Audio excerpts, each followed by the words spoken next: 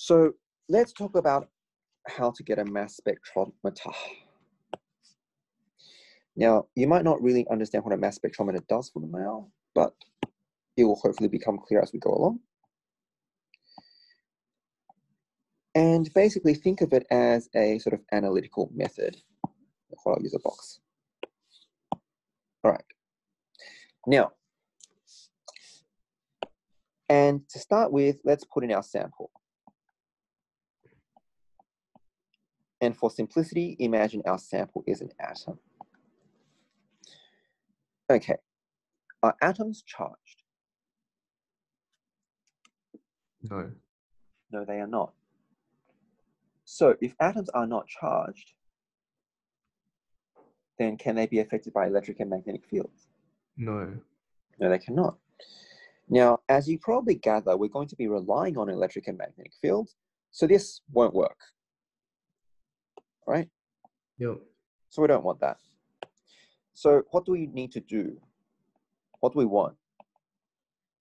A charged particle. Right, so we'll have to make it charged. So either we start with it being charged or in this case, we're gonna ionize it. And so we're just gonna basically ionize it. And I'm just gonna ignore the details of this, yeah? But essentially we're gonna shoot electrons at it, right? Yep. But I'm gonna ignore the details of that. So basically, think of this as your sort of ionization chamber.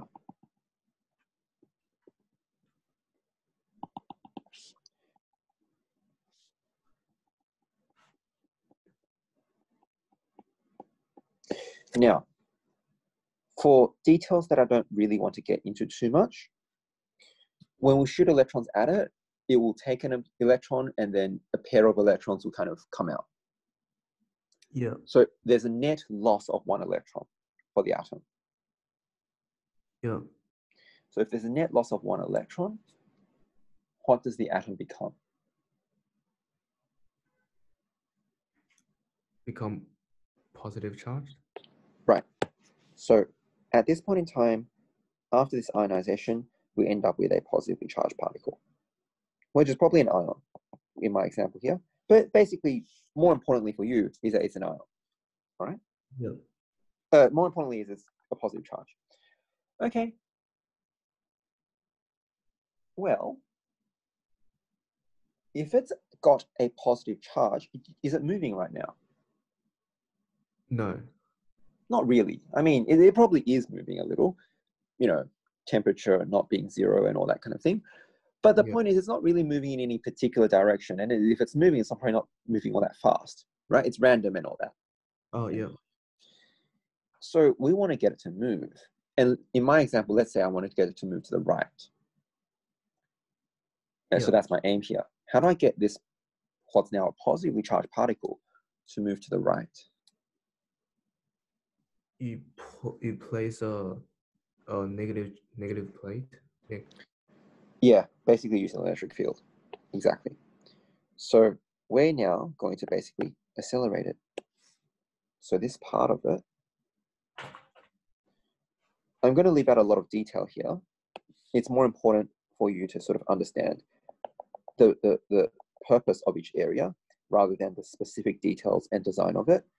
But the point of this is to accelerate the particle.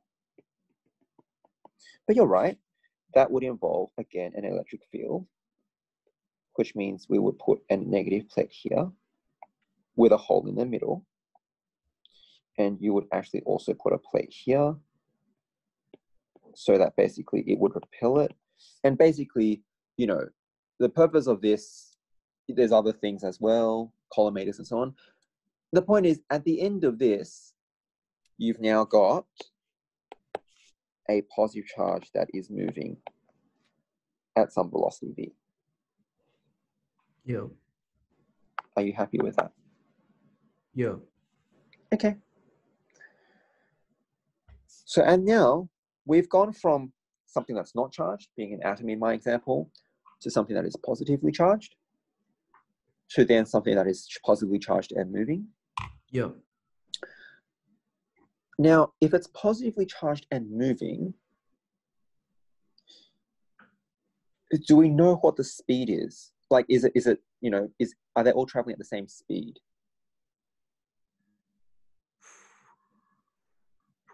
Probably not. Probably not, right? So it will kind of depend. Like, if we knew that all the masses were the same and so forth, then maybe yes. But the point is, we don't know that. Okay, we don't know the masses are the same. In which case, they definitely aren't moving at the same speed. All right. Yep. And you might not understand why right now. It will maybe become apparent as we kind of build up more and more. But we don't want all the speeds. We want to be able to control the speed. Yep. Now, obviously, one way we can control the speed is change the you know, the electric field here. But that just makes, you know, instead of making everyone travel at the same speed, it just means the ones that were fast become slower, and the ones that were slow become even slower. You know. Yeah. So that's not the point. We're not just trying to slow everyone down. We're just saying, you know, everyone needs to travel at 50 kilometers per hour. And if you're not, well, I don't want you, right? Yep. So we need another section. And this section is basically your velocity selector. Basically, we control the velocity.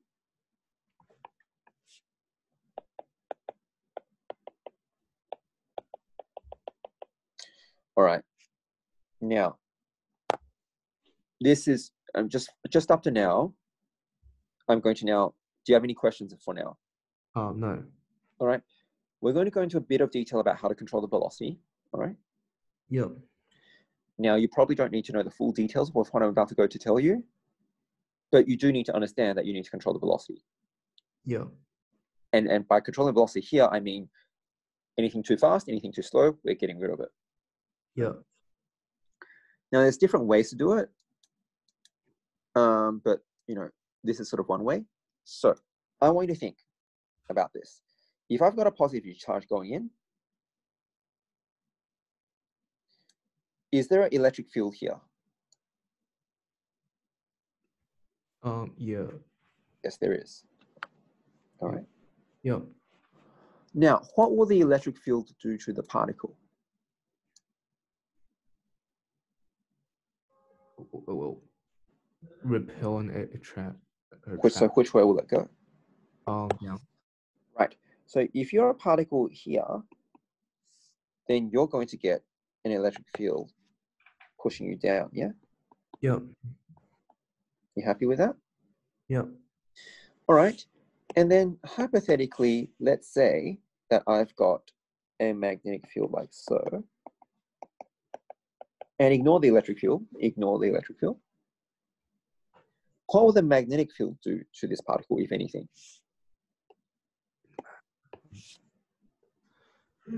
Well, make it into circular motion.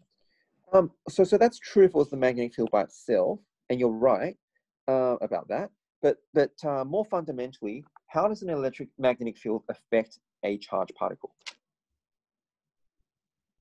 The direction. Well, how does it affect the direction or anything? Because it's experiencing a downforce. It's experience of force, exactly, because it's experiencing force. And that force, we can calculate the magnitude and so on and so on. But right now, what's important for me and here is what direction is that force? And I want you to work that out. Down. Actually, no, it's not. So remember, it's the right-hand palm rule. So get out your right hand. Yep. And your thumb is the direction of the particles. So that's your positive charge. So your thumb to the right. Yeah. Now, you'll need to kind of have your fingers going into the page because that's the magnetic field. So kind of your fingers are into the page. Yeah. And that means, which way is your hand pushing? Coming out of the page? No, it's not out of the page. It's upwards. It's upward. So that means the force from the magnetic field would be up, which means that you're going to get a force from the magnetic field being up. All right? So do you understand what I'm getting at here? If in this situation, I've got a force from the magnetic field and a force from the electric field, yes? Yeah. One is going down and one is going up. So so in that situation, which way will the particle go? Will it go up or down? Stay in middle if they are equal. Say that again. If the forces are equivalent, and then they'll stay in the middle. Exactly, right? So we don't know until we know how big the forces are. And that really depends, right? Yeah. It could go down, it could go up, or it could just go straight if the forces are equal. And indeed, what we're interested in is the situation where they are equal. That's what we're interested in. Yeah. Now, again, you don't need to know the formulas. These formulas I'm just writing here, for, I guess, so you know. But there is a situation where the forces cancel each other out, which means the particle goes straight through. And you don't need to memorize this, but it depends on the electric field strength and the magnetic field strength, and you can calculate from formulas that you don't need to know that it's E over B. Yeah. Which means by adjusting E, which we can most definitely do, and adjusting B, which we can most definitely do, we can control the velocity. Yeah. Does that make sense? Yeah. So you understand that at this point in time, this is velocity, which is random a bit. Yeah. But at this point in time, we've got velocity, which is set. Yeah. Are you happy with that? Yeah. Right. Well then, the next part is where we subject it to a magnetic field. So tell me again, if we subject a moving charged particle to a magnetic field and a magnetic field only, what's going to happen to it? Undergo circular motion. Exactly. So basically, this is the deflection phase. So basically, make it undergo circular motion. Yeah. So I'm going to, well, you don't really care. It doesn't really matter. But basically, I will do that. And then after that, then you basically do a detector. I'll use other slides to kind of show you this, all right? Yeah. But basically, it will now start undergoing circular motion and it'll undergo a detector. So once you control the velocity, let's imagine that my particle, in my earlier example, I was going to the right. In my example, I've drawn it here going up. But the point is it's going in some direction, right? So this is my particle with a set velocity and it's going up, yeah? Yep. Are you happy with that? Yep. Now, these dots represent the magnetic field, which are out of the page. Yep. Now, as I said before, you don't really need to know the direction too much for chemistry because it'll always be in the right direction when it's designed for you. You just need to say some general terms like, due to magnetic field deflection, blah, blah, blah. But, when I'm drawing out these diagrams here, I kind of want to be true. So that's why I've kind of made everything correct. But if the velocity is going up and the magnetic field is coming out of the page, then can you use your hand to figure out which way the force is going? The force is going. The force going to the right. Exactly. Okay. Yeah. So now that you know that, then the next question is, well, if it goes to the right, then basically it will undergo circular motion. It'll kind of do this thing, right? Yeah. Now, I told you it's a circle, but we don't know how big it is. So, it could be a very small circle like this. It could be like the blue circle. It could be the yellow circle. It could be the red circle, assuming they're circles. Obviously, I drew those flu hand, but it could be any circle. Yeah. That's all we know right now. But what we do also know from what we said before, how do we tell how big the circle is? Use the formula. It's affected by those factors, right? It's affected by M and V and Q and B, right? Yeah. Now, do we know B? Yes. Yeah, I mean, it's made by our machine. We set it, right? Yeah. if we don't know, we could most certainly find out because it's from our machine, right? Yeah. Do we know V? Yeah. Yeah, I mean, we selected the velocity earlier, right? Yeah. So we know V and we know B. Now, do we know M and Q? No. Technically, no. All right. Yeah. But can you see that if we know V and B, then basically this V over B is a constant that we kind of know, right? Yeah. So can you therefore see that basically, well, the radius is proportional to the mass divided by the charge. Yeah. And if it's the proportional to the mass divided by the charge, then basically it's the mass to charge ratio. Does that make sense? Yeah. So therefore, the radius is simply the representative of the mass to charge ratio of whatever you're sending through. Yeah. And so what we would do is we would send in our sample, it would make it undergo circular motion. And then simplistically, we could just detect, where it lands. And by knowing where it lands, we will know the R, obviously. So this is the diameter, but we would then work out the R. And then the R, because we know V and B, we would work out the mass to charge ratio. And therefore, this would be associated with a particular mass to charge ratio. This would be associated with a particular mass to charge ratio. This would be associated with a particular mass to charge ratio. Does that make sense? Yeah.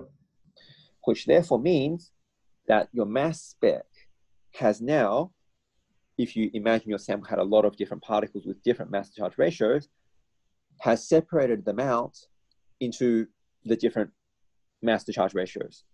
Yeah. So look, in the context of what you do with mass spec in your course, you're likely to be tested on it with organic chemistry. And, we'll talk about how to do that in a moment, right?